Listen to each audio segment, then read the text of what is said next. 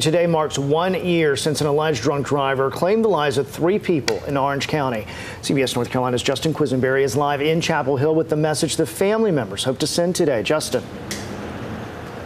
Well, Russ, they want this to be a remembrance, of course, for their loved ones, but also a way to raise awareness about the dangers of drunk driving. It was just a few blocks from where I stand right now, where the suspect in this case was drinking at multiple bars, according to investigators. We want to show you some pictures right now of the victims in this case. Darlene McGee, Felicia Harris, and 6-year-old Jonas Beard.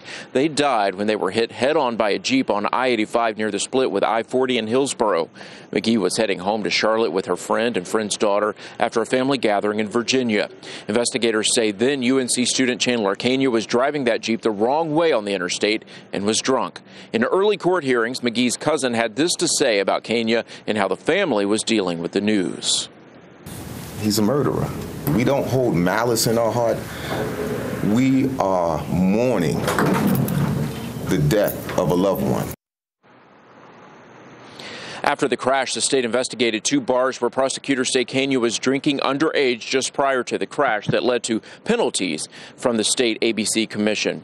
Tonight's vigil will be held here at the post office and court building on Franklin Street, and this is a frequent gathering spot for rallies and vigils of this kind here in town. Live in Chapel Hill, Justin Quisenberry, CBS North Carolina.